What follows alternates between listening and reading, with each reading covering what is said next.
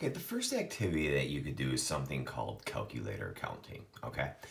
And what's great about using the calculator counting activity is that it truly is true differentiation. So it doesn't matter if you have students who are working on counting by ones up to 20 or 50 or 100 or past, and I'll show you how it works. So what you do is get a regular standard calculator. You go ahead and hit the plus sign twice.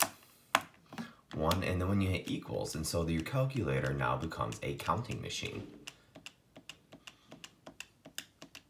So say you have students who are just working on counting to 20, you could go ahead and have them do, plus 1 up to 20.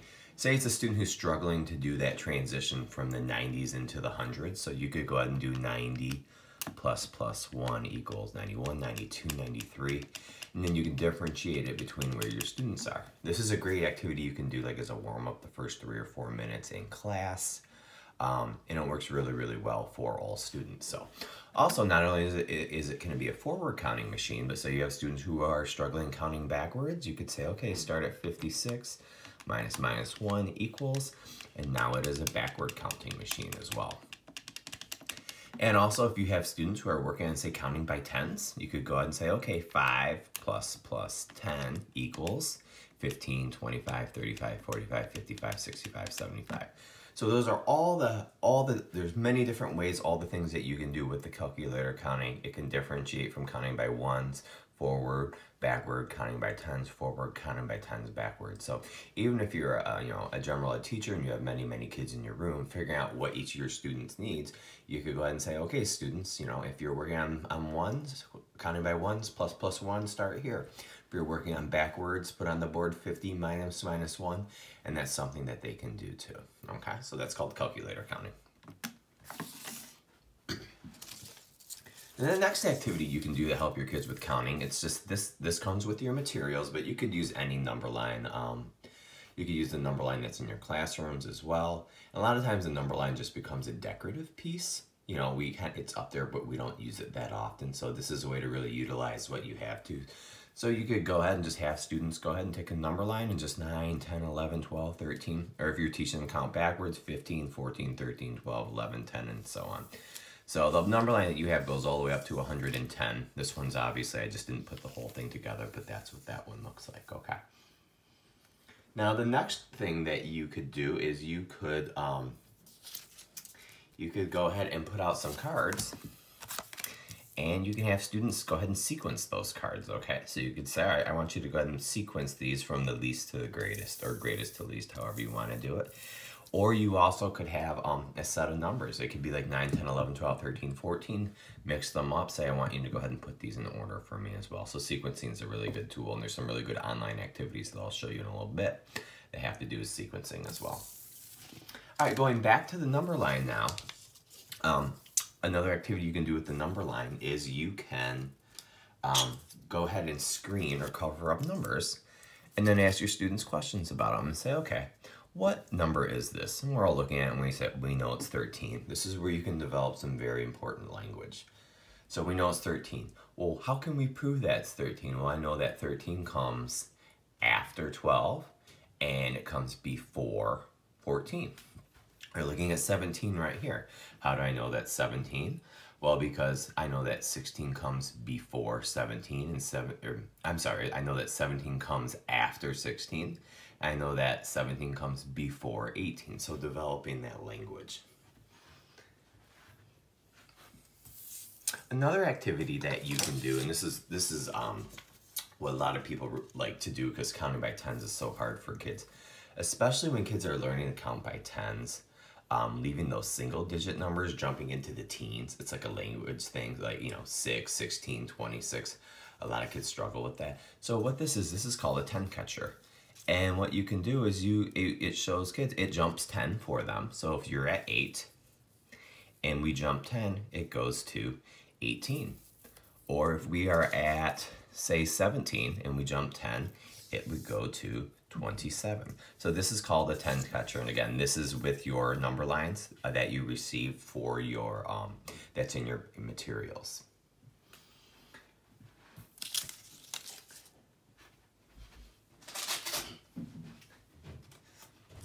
Another activity that has to do with number lines is this. And this, again, this comes in your materials. And this is a blank number line. I'm going to show you how it works, okay? So this just has the decade numbers on it. And who thinks they know what number this would be on? So take a look at where that's at. And what number would this be on? And say, all right, let's take a look. And I think it's 60 or maybe 70. And let's take a look. And it is on 70. And this is a really good tool too, because what it does, if you think about what this is, it helps them with visualization, sort of that spatial relationship. Think about what fractions is. Fractions is parts of, you know, what falls between 0 and 1. This is obviously 0 and 100, but it teaches them sort of that estimation and understanding where parts will fall when you can't see them, because that's what fractions is. Let's do another one. Okay, what number would this be? And let's take a look, and you're all probably thinking, I think that's probably 40, and let's take a look, and that is definitely 40. And that's definitely a first grade, like a first grade one for sure.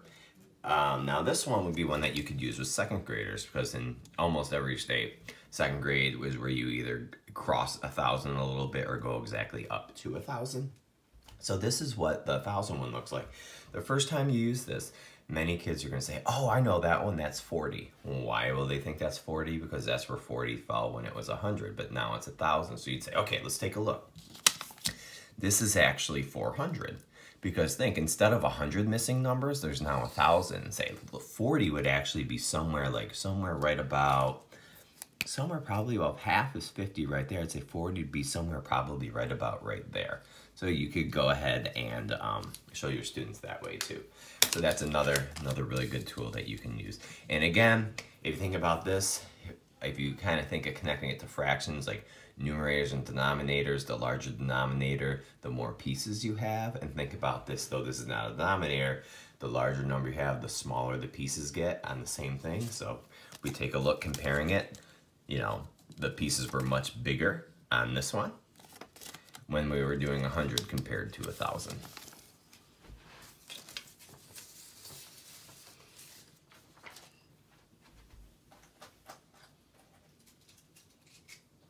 Okay, two more activities I want to show you. And this is just a plastic 100 grid. This can almost be something that you had set up at like a center or something for students to do. And what it is, it's cut up, but you want them to go ahead and put the number line together. So it's almost like a puzzle where you say, all right, put the number line together. And this is the activity. It'll take them a couple minutes to do it. If you're one-to-one and you have technology, you can say, all right, when you're done, I want you to take a picture of it, or I want you to show me, or post it online, or just have them just do it and put it together. And when you're done, you can go ahead and check on them. And that's another activity that you can do using the number line.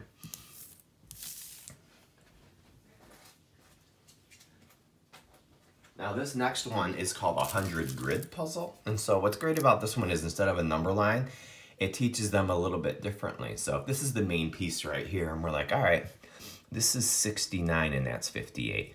Well, if we're counting by tens, right, and we have to go, this is where it gets tricky. If we have to go back, because remember, they're going up.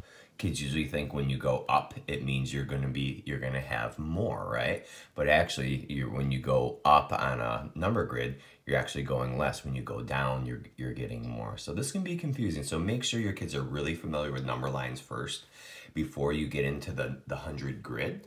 A lot of people don't use number lines, they just use number grids. And we'll talk about that in a couple more minutes about why that's so difficult. But for this one, we could say, all right, well, I have 27 here, and I'm lining up there. So 27, so now I'm probably gonna look for, there we go, there's my 30s, 37 there. Now I may look for 47 or go through it, and let's take a look what I can find.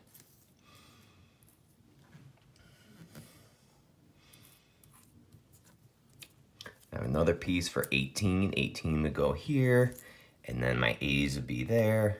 I got my single digits would go right here, and I don't want to do the whole thing, but I think you guys get the point. So it's just like a puzzle where they have to use their knowledge of, you know, counting by tens or counting by ones or going forward or back. So now we're going to work on some activities you can do to help your kids with addition, subtraction, or learn how to do that basic counting on.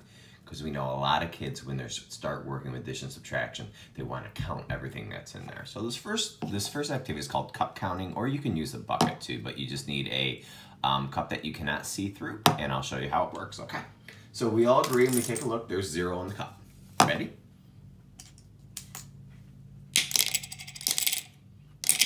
How many are in the cup? And we know that I just put in 3, and we could hear click, click, click. All right, ready? There's, how many are in the cup? 3. Now how many are in the cup? And there's 5. And think about it, what is helping us keep track of the counts? It's every time we put one in, we hear a click, click, click. So now there's 5 in the cup. And what are we teaching them to do right now? We may not even realize it, but what we're doing, we're teaching them how to count on, right? We had 3 in the cup, we put 2 more, they had to go 3, 4, 5, and then we had 5, we put 2 more, and they went 5, 6, 7. So we're teaching them how to count on. Okay, here's another thing to remember is when whatever goes in the cup can also come out of the cup. You should be working on it equally. So if there's 7 in the cup, now how many in the cup? Now how many in the cup? So again, what goes in the cup also can come out of the cup.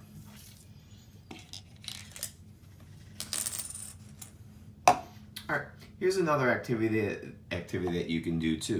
You can go ahead and say, okay, there's my cup right there, and now I'm just gonna go ahead and I'm gonna put a 9 card in there. So we know that we're starting off with 9, and then I can go 9, count by ones. If you have a student who needs to count by ones, you can always do that by counting by ones. We have 11. Now I can put 2 more in, and I can make it 12. So you always can mix also numbers with numbers and counters, or what goes in the cup comes out of the cup.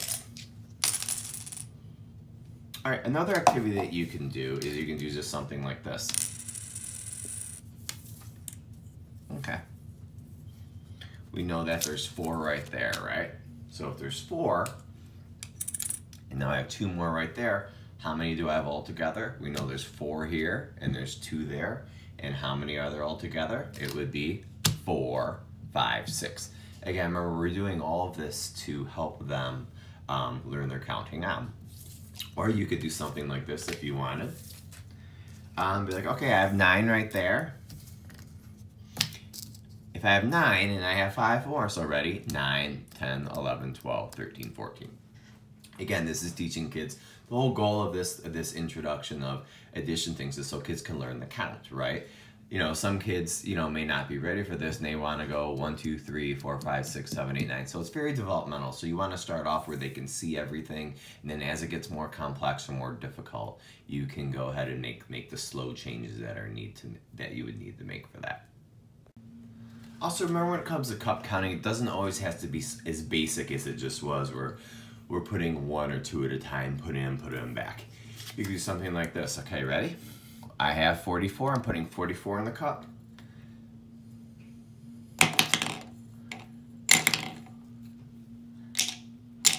So I had 44. 10 more would be 54, 64, 65, 66. So remember, you can put in 10 rods. You can put in units. If you have a larger bucket, you could go ahead and put in 100 flats too. So remember, everything that goes in the bucket also can come out of the bucket, or in the cup out of the cup. And this is just a good activity. You can do this with your students. For students who are working on, you know, 1 more or 1 less, 2 more or 2 less, that's fine. For students who are at a higher level, you can always start putting in 10 rods or multiple 10 rods at the same time too. So this really just, it goes through and it really expands everything too. So you can do it with the cup, you can do it with counters and screening it. When you get really good at it, you can do things like this, where you would say, all right, I have 3 counters here.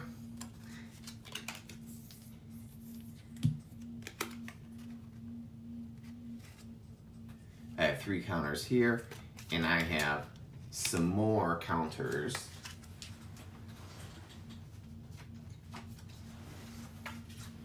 Sorry, I have some more counters under here, okay? So I have 3 counters here, I have some more counters under here. Altogether, there's 5. So I have 3 here, there's some more under here. How many, and altogether there's 5. How many under here? There would be 2. So again, you can get to a point where you're screening both, And then this is really high level stuff. This isn't something that you'd be doing with someone who's just learning to go one more, one less. But this is where you can take it with your instructions. So